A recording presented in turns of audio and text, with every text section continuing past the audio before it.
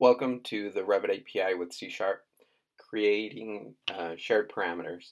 So I have a shared parameter file here. Here's the file path, and the group which I want to work with will be the Dynamo and add-ins, and I want to get this group 1.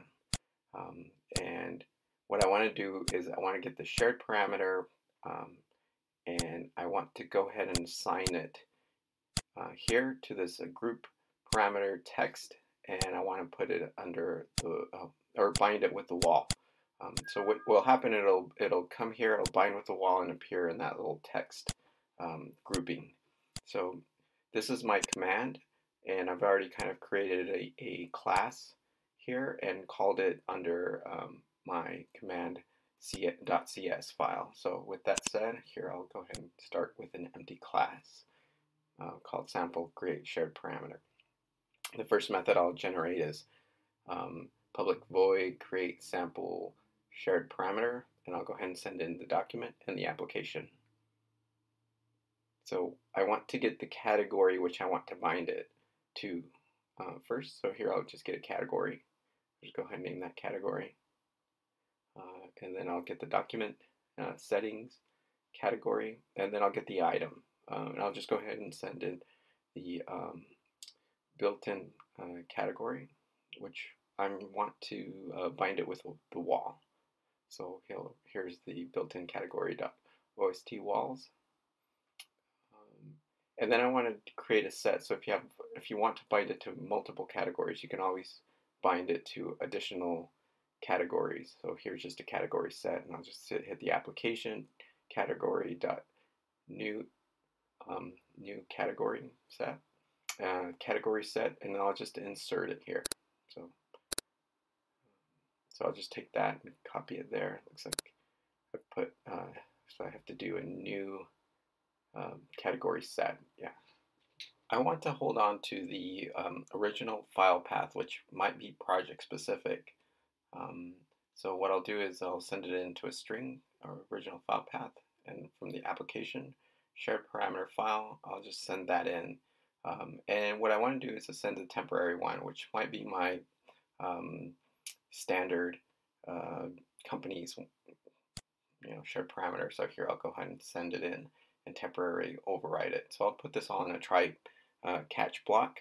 That way we'll fail more gracefully. So from application shared parameter file, I want to reassign the location to my temporary one. I'll go ahead and send my definition from the shared parameter file, and I'll go ahead and open it. So from the application open shared parameter file, and then what I want to do is I want to loop over this. So for each one of the definitions, there are definition groups. So here will be the groups that I'm working with in my shared parameter file. Here we go. Shared parameter file dot groups. I'm going to iterate over them, and what I'm looking for is my Dynamo and add-in group. So here I'll do if the definition group dot name equals Dynamo and add-in. If it does, then we'll go into this next block of code here, and what I'll do is I want to get the external definition. I'll go ahead and just label that external definition. And then I want to get the definition group. And the definitions, I want to get the name of the group 1. And I'm going to go ahead and cast it as an external definition. That way I can get that group 1 in there. So I'll go ahead and use a using transaction equals new using, and here I'll get the document that I'm working with. And I'll go ahead and start my transaction. And I'll just go ahead and put in here what I'm actually doing, which is creating or adding a shared parameter.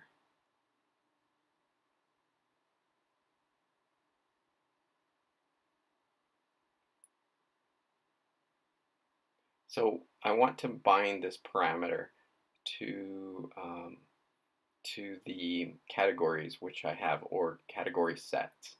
So what I'll do is do an instance binding. So this will be my new instance binding of the application create new instance binding, and then this was where I will send in my whole category set. That way I can do multiple bindings. And then what I'll do is a parameter group.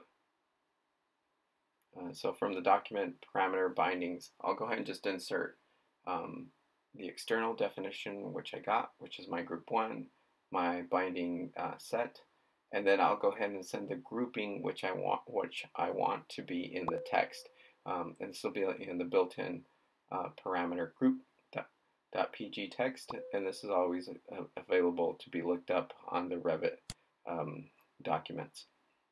So once I've finished that, I'll go ahead and do the commit, and then I'll do a catch block in case it didn't go through or the parameter was already there or something. We can always tell the user that it was there. So the very last thing, which will just be a final block, will be to put the application shared parameter file name back to the original one. That way, if your project standards are still using it, the next person who wants to add a shared parameter won't have to look at where you have your project-specific standard shared parameters.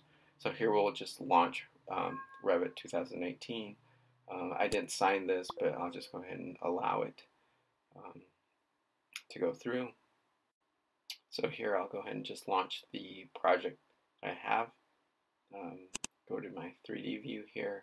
So here's the wall, and we'll go ahead and get my button, and then go ahead and add that group right there. So it's that quick, that easy. Anyways, for more Revit API videos, please subscribe, and thanks again.